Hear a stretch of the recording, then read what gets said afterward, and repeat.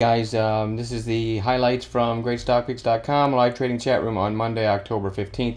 I'm going to try to rip through these because I got to run. DirecTV, DTV, down, 5-6 days in a row, down to what used to be resistance, its 54 area, plus the 100-day. Should have had some price support here. I'll add today's candle in. You can see we did get the bounce. How do we do it on an intraday basis? Called it long right there. The entry price, $49.96. Worst case stop, 19 cents below. I'll take the arrow out of the way and show you what happened. Pretty much grinding higher all day and closing near its highs. Never came close to stopping out. And then you've got the nice green candle today. So anyway, DirecTV moved up about 60 cents in our favor. 19 cents risk. EMN. Another one we had on Bounce Watch. This is what it looked like last night when we sent out the chart. Kind of similar to DirecTV, several days down in a row to some price support right in this $54 area. Used to be resistance. Overdue for a bounce. I'll add today's candle in. Beautiful bounce there too. How do we do it on an intraday basis? My entry call on EMN was about when it looked like this. Long idea, 54.45. There was the trigger right there. Worst case stop, about 31 cents below, kind of below this whole base to give it some wiggle room. And didn't really need it. Ended up closing very strong as well. Switched to fives there. EMN went from 54.45 up $1.30 at its best on 31 cents risk. And really, we were never in trouble with this one. Those just grinding higher all day long. Very nice one there too. Verizon. I'll show you Verizon here. Verizon, after the market's been acting the way it has, down several days in a row, it's not uncommon that I would have a bunch of bounce plays on watch. Verizon was another one. You'll notice a pattern here. VZ down 5 days in a row to the 50-day. Some price support to the left. I'll add today's candle in, and you can see it's got a bottoming tail. Now, how did I play this one on an intraday basis? Kind of an interesting one here. I'll switch to 2-minute candles.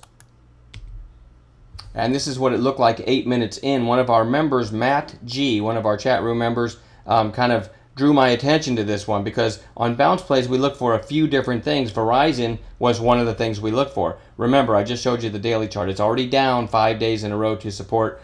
When something like that starts tanking right at the open again, here's how I view it. I look at this as late shorters chasing this short combined with longs capitulating. The longs that were in this one from however long, right, finally giving up because it's down so many days in a row. Nice volume here too. So my idea was over this candle as a long 43.94 on Verizon, and there's the trigger. Worst case stop below this candle 43.78. So it was only 16 cents risk, and that was the low 2 minutes of the day. So just really picked the bottom clean on that one. Again, there was the entry idea, and there was the stop. And then I'll back this out. It went all the way through the high of the day. I'll switch to fives here so you can see it better.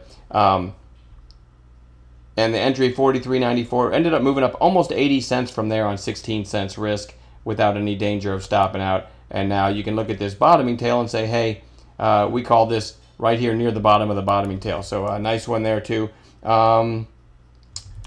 ZMH. I called ZMH. I'll show you real quick and then I got to run here.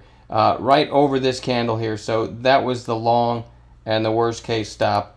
Very tight right there. Well, I'll give you some numbers. Zimmer Holdings 62.61. It went to 63.20 something, 63.25 on 16 cents risk. And again, you can see after the entry, never came close to stopping us out.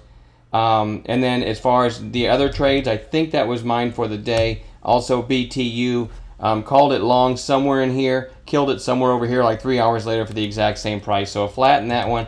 And lost a dime in NIHD, and that was the entire gamut of calls by me for the chat room today. This was the long on NIHD, and this was the stop, and it ended up being a dime loss. So overall, a really nice day. Took some patience, but by the end of the day, some of these really gave some nice trades. All right, I'm not going to babble any further. Talk to you guys tomorrow.